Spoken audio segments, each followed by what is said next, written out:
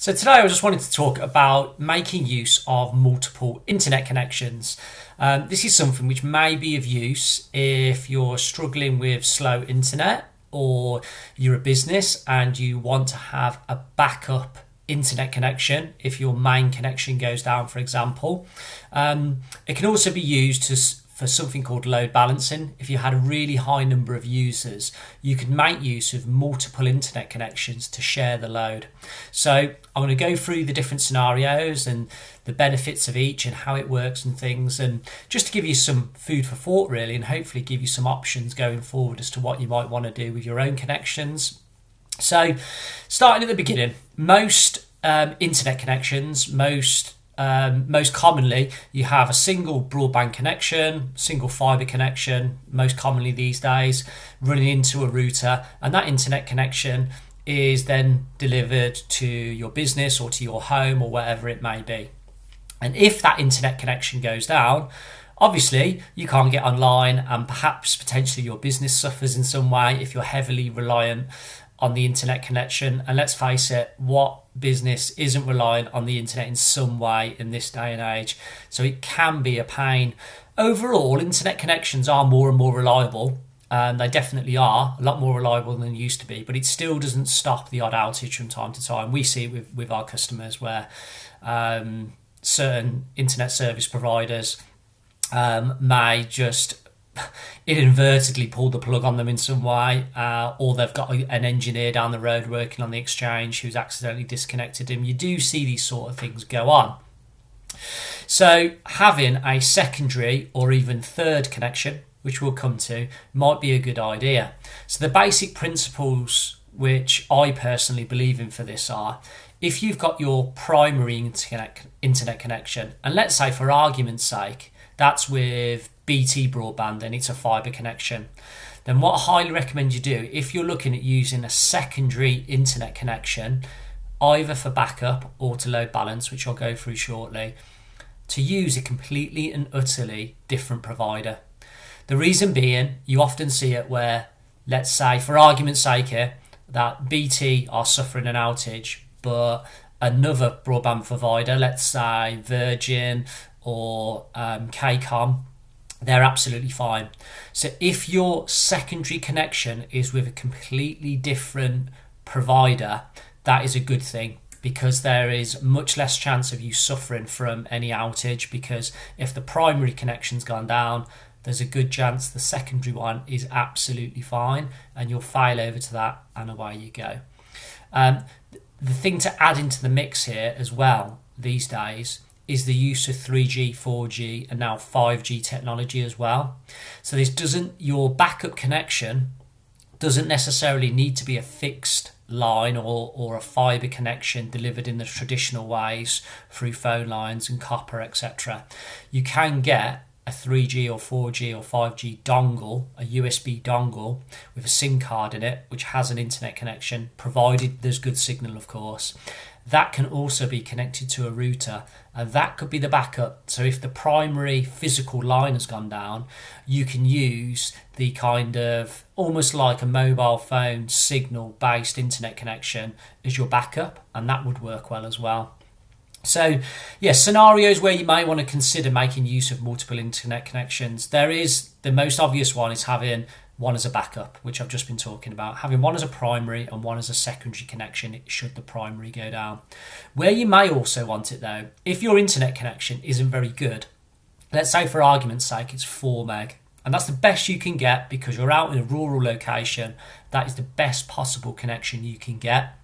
What you could consider doing, if that is just too slow or you have too many people trying to share that connection, you could consider getting a secondary connection put in, another 4 meg connection, and then you do something called load balancing, where in effect you've kind of got 8 meg available to you shared between the two connections. So you might have 5 people on the one connection and 5 people on the other connection, and therefore their experience of the internet is that much quicker because it's being shared out between these multiple connections.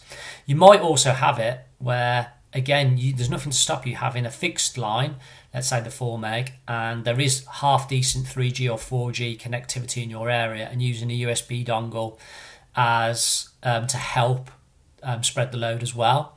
If you can get a good data package, of course, ideally unlimited for a reasonable cost. Okay, so that's another scenario where you might want to spread the load a bit, have multiple connections because your primary connection isn't that good.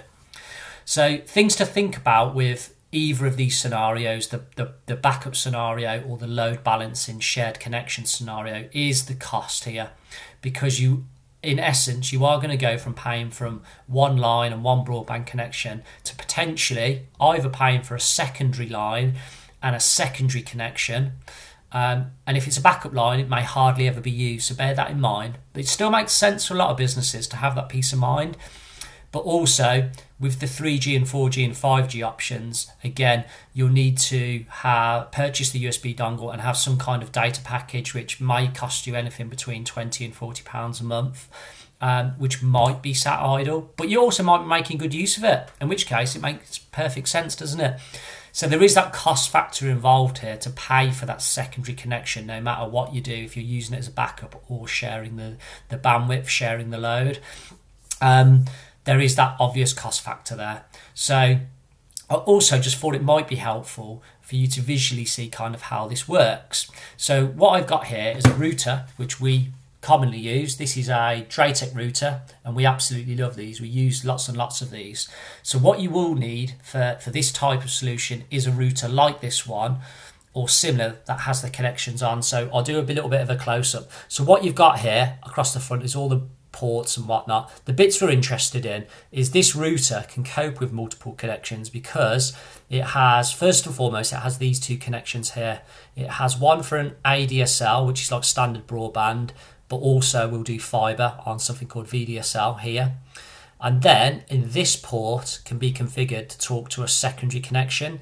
Now, in a lot of scenarios, you will need another device to plug into here, because this is what's called an Ethernet port, and you will need like some kind of modem as well as this router to connect into that. But they're not expensive, and you can often, if you ask your ISP nicely, you might even get one for free. So you would have the two connections physically connected into this one router, and either one as the primary and one as backup, or these two just sharing the load and spreading the load between all the users. The USB ports over here, these are what can be used to plug in a USB 3G, 4G, 5G dongle. And as again, you could in theory have these three sharing the load, or you might literally have it where this is my primary connection, this is my backup connection. But also, if both of these go down, because these are physical lines into a building, I could have my USB 3G, 4G, 5G dongle connected into here as a third backup. That might seem like overkill, but to a lot of businesses that actually makes sense, because they just never want to be offline. And while some of the solutions may be slower than others, it's still better to have a connection than no connection. So hopefully that gives you just a visual idea of what's going on here. We can literally plug in multiple internet connections into one physical box, and then we can do lots of clever stuff in here, either to share the load out or act as primary and backup and secondary backup if needed.